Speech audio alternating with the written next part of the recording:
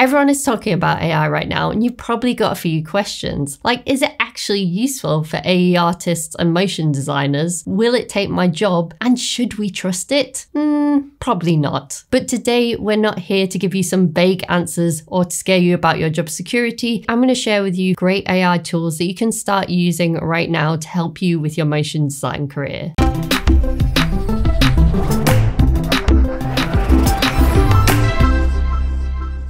So let's start with some of the more obvious ones that you might have heard of, but later on I'm going to share with you some of the AI tools that I think are going to have a huge impact if you're an animator. So first off, I'm going to start with the text to image generators. Now you've probably heard of a lot of these, but they're definitely worth mentioning and they're getting better every single day. So I've been messing around with Midjourney for a little bit, but I'm definitely not a pro. If you want to check out someone who's smashing it and making some fabulous images in Midjourney, then I recommend you definitely go and check out Heather Crank. She's posting stuff on LinkedIn almost daily with her morning Midjourney meditations. So what you can do is you just go into Midjourney and you type /imagine. I'm just going to paste my prompt in here. You could put this AR 16:9 if you want that aspect ratio to be 16:9, for example. So obviously I am putting a cat in here. It's inspired by my cat Elvis. So here are my images. So I'm going to say that I quite like version 1. So if you click this, then it will make different versions of version 1 for you. And with Midjourney, it's actually public and you can see what other people are doing. So you can see that someone else is like being inspired by my image. So I think I like this one the best. If you've got any inspiration for prompts or anything that you like to do for Midjourney prompts, please put them below in the comments because I'd love to hear how you're using Midjourney in your workflow. So here we are in DALL-E. This is another text to image generator. Now I haven't actually used DALL-E before, so this should be pretty interesting. Again, we're going to use Elvis, my cat, as the subject matter, and we'll try and put him in a different world this time. Okay, so this isn't really what I was expecting. So let's see what happens if we do variations. I think this one actually looks a little bit like Elvis. So it's really exciting and fun to do this, but how could you use it as an animator or designer? I think that you could take some ideas and some inspiration from this. And if you're maybe thinking about how something looks so that you can make an original design, you could use this as inspiration for your mood board, for example. So let's have a look at Adobe Firefly. Recently, we did a video about Adobe Firefly, and this is Adobe's new AI tool. So we're going to have a look at this one next, and this also has a text to image generator. So as you can see here, we can click around with different art styles, which is really fun. We can play with the aspect ratio. We can also play with different styles here, different lighting, colors, and composition. Well, this has come up with a really scary one. I mean, what is this? If you want to learn more about Adobe AI and its other features that are coming up, then you should watch my video that I recently released. I'll leave the link below this video in the description. I think with Adobe Firefly, if you're a beginner, it is easier to generate some better looking images, whereas with Midjourney and DALL-E, you have to learn a bit more about how they work to really control them and get what you want. There are so many video tools out there that are going to be really helpful to your workflow, but first I want to talk about AI tools that can help you to write.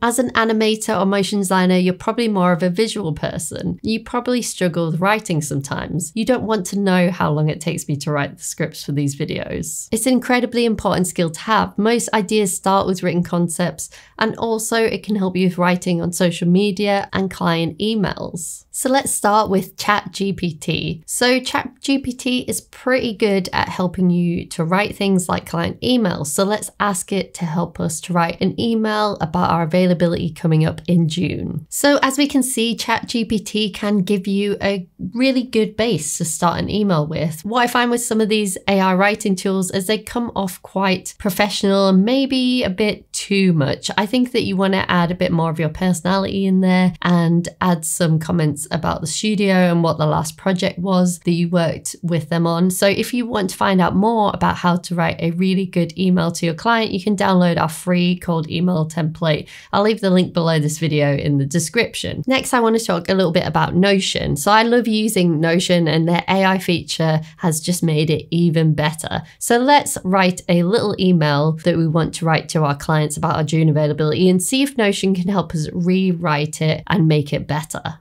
So I purposely left out some grammar and made some spelling mistakes and errors in this email to see if Notion AI can help us to improve this message. So as you can see, we can continue writing, we can summarize from the page, we can translate things, we can explain things, we can improve writing, we can fix spelling and grammar, make things shorter, make things longer, change the tone, which I think is really good because I think with ChatGPT, you have to come up with a lot of these prompts yourself to change tone and stuff like that. So I like that Notion gives you some help with that. So at first, let's just put improve writing and see what it comes up with. I like that it's improved my writing here, corrected all my spelling mistakes and all my grammar errors, which I think is really great.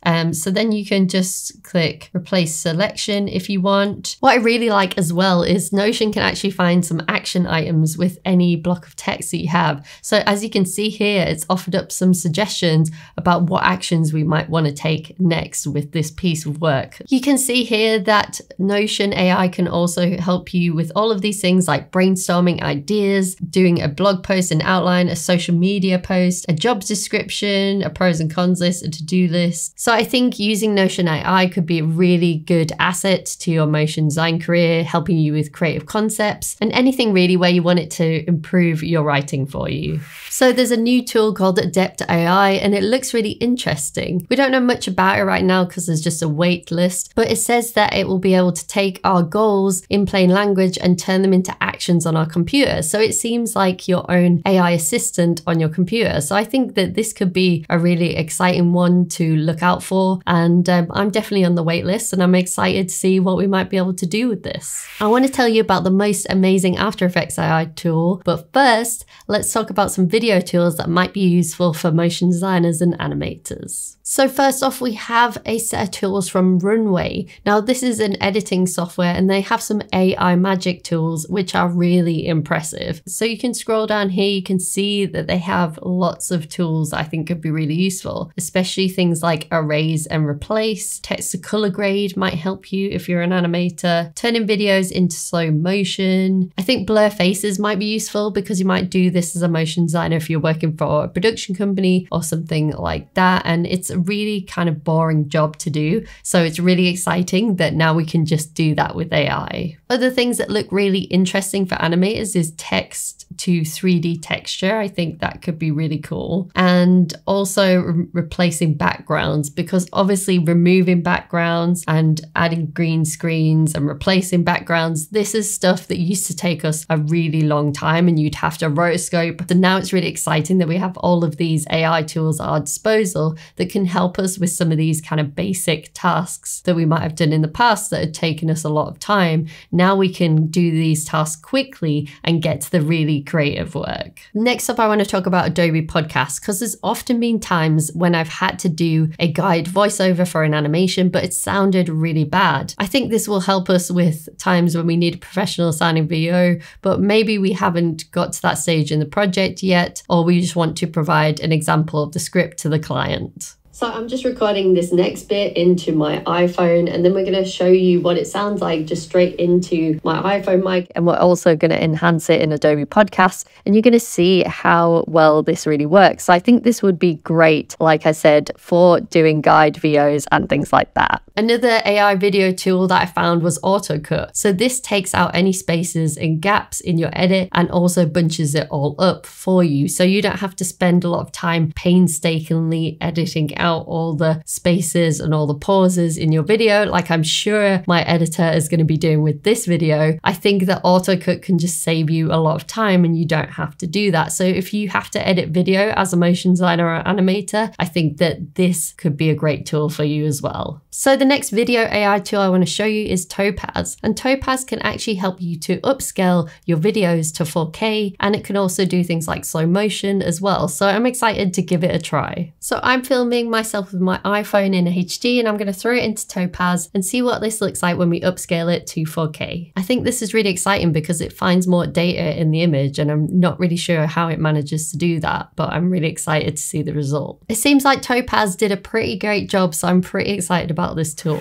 So the final AI tool I wanted to talk to you about today is Klutz GPT by Hyperbrew. Now this is an incredible tool that I'm really excited about. What this helps you to do is to create scripts and expressions directly into After Effects. What I like about it the most is you can actually tell it about the errors that you have in your scripts and your expressions, and it's going to help you to solve that problem. Jake Bartlett also did a great video about it, so I recommend going to check that out. So if you've used Klutz GPT or you're going to try it out, let me know in the comments below this video. I'd love to know what you think of it. If you're interested in learning about more AI tools that might help you with your work, then you should watch these videos next.